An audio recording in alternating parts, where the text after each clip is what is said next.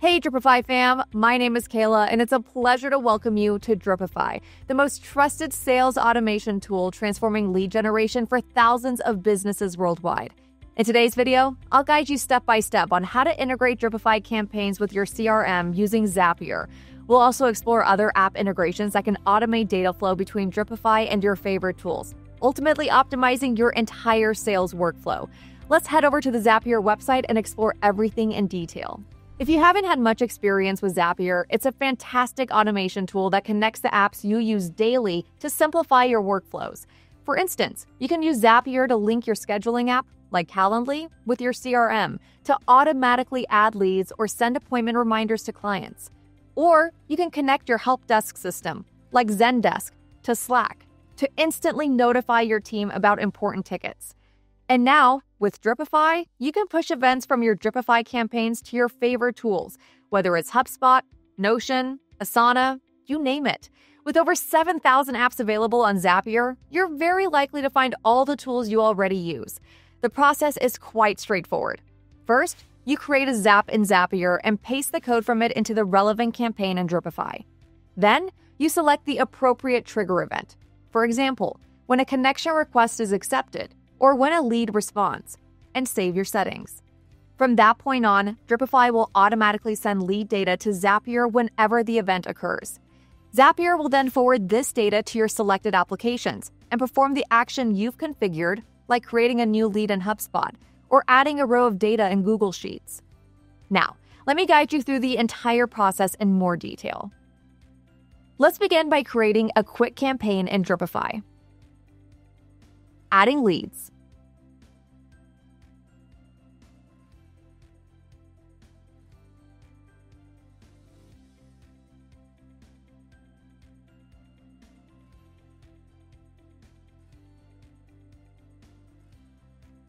Building a sequence.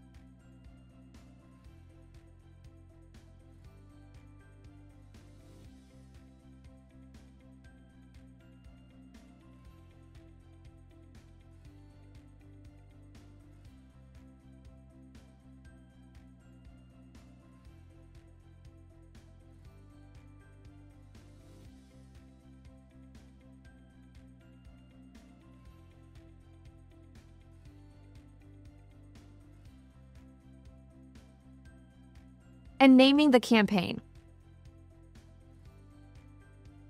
Below, we can set up our Zapier integration. I'd like to connect Dripify with HubSpot to automatically create leads in the CRM whenever a connection request sent through Dripify is accepted on LinkedIn. This is one of the most popular use cases among Dripify users, and I highly recommend selecting the event trigger after a connection request is accepted. At this point, you'll have all the necessary data to create a lead in your CRM, including the lead's email address, which, as you know, becomes available once they become a first-level connection, and which is crucial for adding a contact in the CRM. Okay, so we've selected our preferred event. And now it's time to get the custom link from Zapier. For this, head over to Zapier.com. Now we need to create our first Zap. Press Create and select Zaps. The first step is to choose the trigger, which is the event that starts the workflow. For this, select Webhooks. It's a standard app used to gather data, and we'll use it every time we create a Zap. Next, select how you want the webhook to operate. Always choose Catch Hook as the trigger event. Zapier has now generated a custom webhook URL. This URL needs to be pasted into the relevant campaign in Dripify. So, press Copy, go back to the Dripify campaign, paste it into the required field, and press Test so Dripify can send test data to Zapier. Great! Now head back to Zapier. Click Test Trigger, and here you'll see the test request Dripify sent to Zapier. Click on it to view the lead details Dripify just pushed to Zapier. This includes the person's first and last name, location, LinkedIn profile link, website, email, phone number, and more. To move on, click Continue with selected records. And now choose a software to receive this data. Since we want our leads information to appear in HubSpot, search for HubSpot. And under Action Event, select the exact action you want HubSpot to perform with the data from Dripify. Let's scroll through the options. And here it is. Create or update contact. Perfect. Now tie your HubSpot account by clicking here. Select the correct account in HubSpot and grant the necessary permissions. Once that's done, press Continue to proceed. Next, we'll match the contact fields in HubSpot with the fields from Dripify. For the contact email field, press / to reveal options and select Email. For fields like street address, annual revenue, or company ID, we don't have this data from LinkedIn, so we'll skip those. For city, select the lead's city. For company name, select Company. And continue matching fields. Country.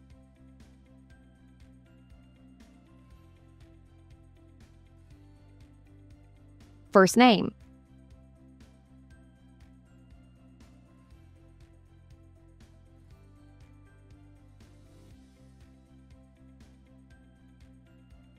LinkedIn URL.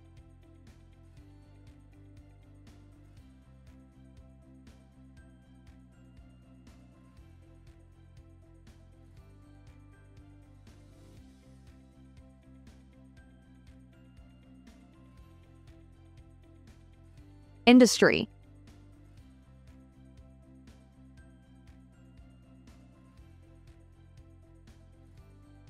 Job title.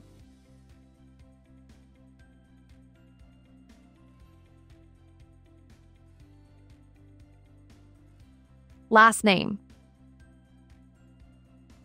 As you can see, the field order isn't ideal, but it's not a problem at all. Mobile phone number.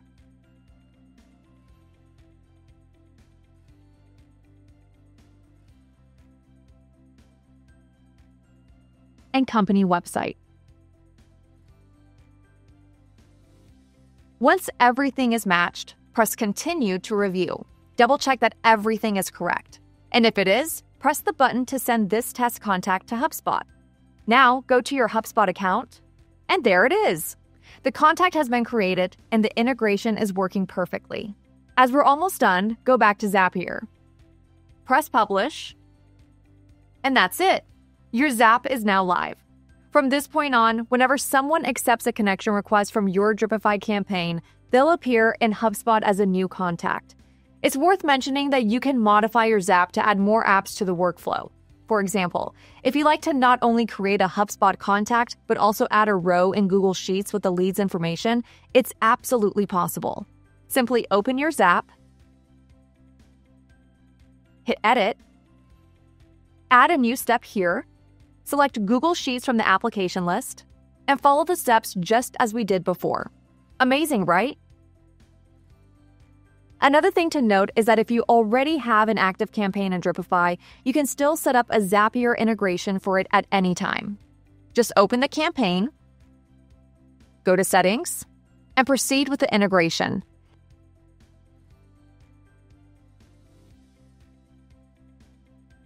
If you ever want to stop your integration, simply select No Integration here and press Save Changes.